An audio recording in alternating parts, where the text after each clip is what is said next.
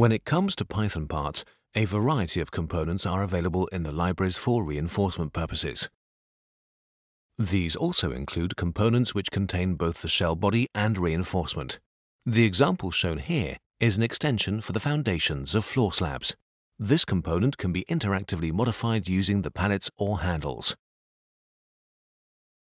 The geometry is adjusted using pallets.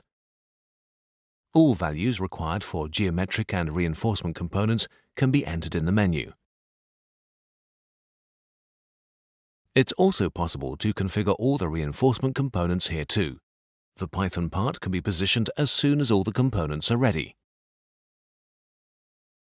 You can adjust the geometry and reinforcement to suit the situation using interactive handles.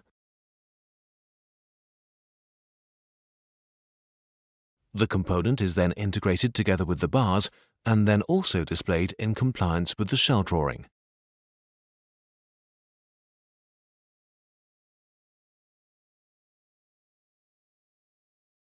Python parts such as those for reinforcement in this case can also be entered.